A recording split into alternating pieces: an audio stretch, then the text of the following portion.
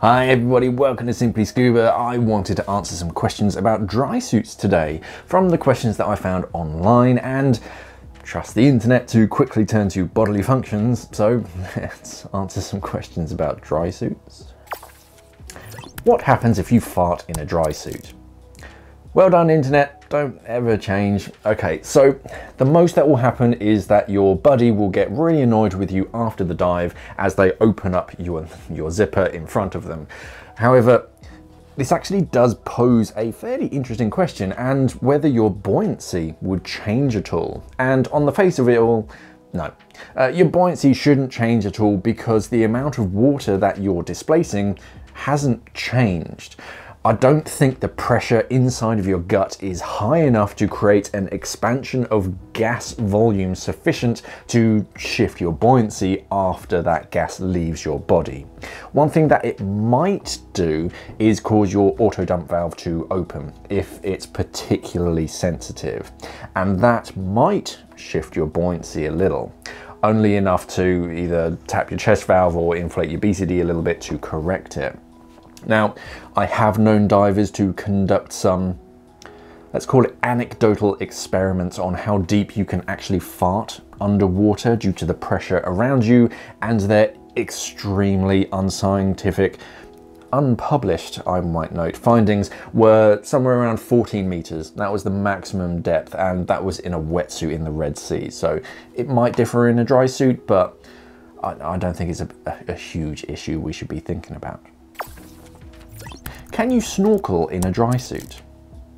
You can indeed. It's not great unless you stay on the surface. Personally, I had to do some duck diving in a dry suit during my IDC here in the UK because we didn't have access to a wetsuit at the time. I only had my dry suit, and it was February, so it was quite cold. But you still, of course, get that squeeze as you descend under the water, and without a cylinder, you can't compensate. So it's best to stick to the surface and keep that shoulder dump valve closed to keep all of the insulation inside. And if you have a cuff dump, keep that either under the water or up out of the water. Cuff dumps don't work so great on the surface. They get a bit confused and they can often let some water in.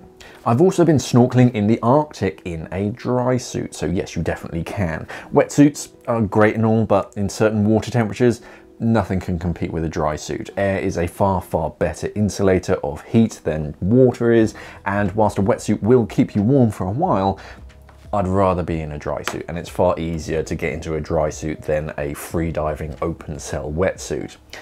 So dry suits also help with your buoyancy and keeping you on the surface because they are so buoyant. You're just not wasting any energy trying to float on the surface when your dry suit floats itself. But yes, you can very comfortably snorkel in a dry suit. Can you pee in a dry suit? Sure, but it's only advisable if you have a pee valve fitted, and even then it's not always advised if it can be avoided. If you pee inside of a wetsuit, it kind of mixes with the water inside and usually flushes out during the dive and after a good hose down later. In a dry suit, however, it's got nowhere to go but down to your socks.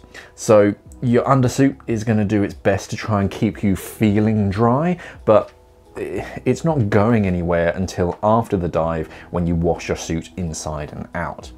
If you do have a pee valve fitted to your dry suit, then you're going to have a small valve on your thigh that connects to a short hose that connects to an external catheter that sticks to your tenders, and you just pray that all of those connections are 100% when you need to go.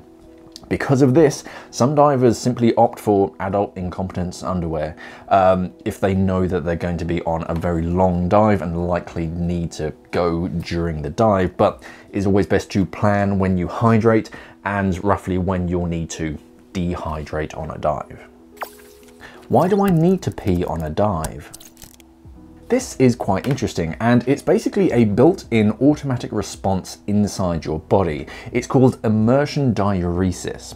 When you submerge yourself in water, especially water that's cooler than your body temperature, your body starts to constrict the blood vessels around your skin and your extremities to help prevent heat loss and maintain body heat.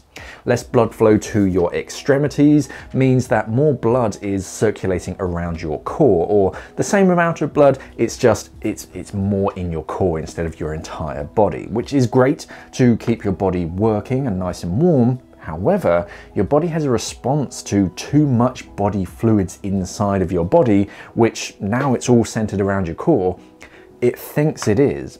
Now, your kidneys are told how much urine to produce based on the amount of a hormone called ADH is in your blood.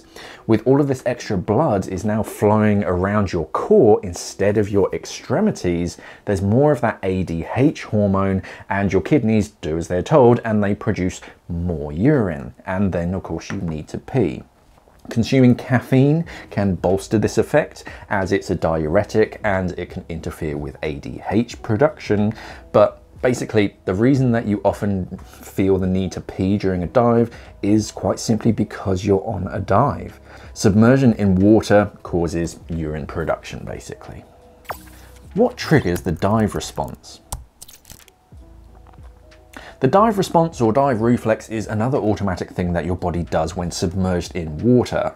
By wetting and cooling your nostrils and your face, your body taps into some really deep-rooted reflexes and starts to prepare your body for holding your breath for longer times. Peripheral vasoconstriction, slowed heart rate, redirection of blood flow to the vital organs to conserve oxygen, release of red blood cells stored inside of your spleen, and heart rhythm irregularities help to prepare your body to be able to breathe or hold your breath for a longer time.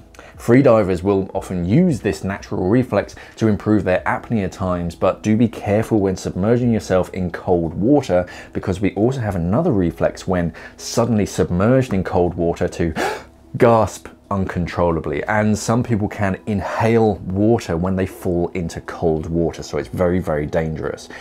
But the mammalian diving reflex to slow your heart rate and do all that is caused by cold and moisture receptors in your nose and your face detecting that your face is underwater, and the response has actually been measured to increase proportionally to decreasing water temperatures as well. So it is all about getting your nose and your face wet and cold. Now, I'm always amazed with the pathway that the internet takes me on whilst asking questions online. We started off with just innocent, just how or why a dry suit, and of course we ended up with apnea reflexes. But if you have any interesting questions, that by all means let me know down in the comments below. And if you type the Ask Mark hashtag into your comment, then I'll answer it on one of the Friday shows. Remember to like and subscribe if you haven't already, and of course head over to our website simplyscuba.com to take a look at some of the latest scuba diving equipment on the market today. Thank you for watching, everybody, and of course, safe diving.